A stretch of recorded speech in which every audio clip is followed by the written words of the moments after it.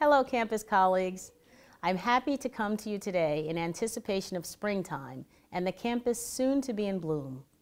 We will continue to make waves as we move ahead with our efforts at improving life for students here on campus and those yet to become part of the SHIP family. I want to thank all of you as you've helped carry out our initiatives for increasing enrollment. Our Experience SHIP and SHIP Talks recruiting events targeting local students are going well, and we look forward to our two upcoming premiering SHIP events in Western Pennsylvania and the Philadelphia area. No stone will be left unturned in our search for great students to join us, and it will take everyone to get the word out and show the world what a special place SHIP is. I am here today to announce the formation of my visioning team.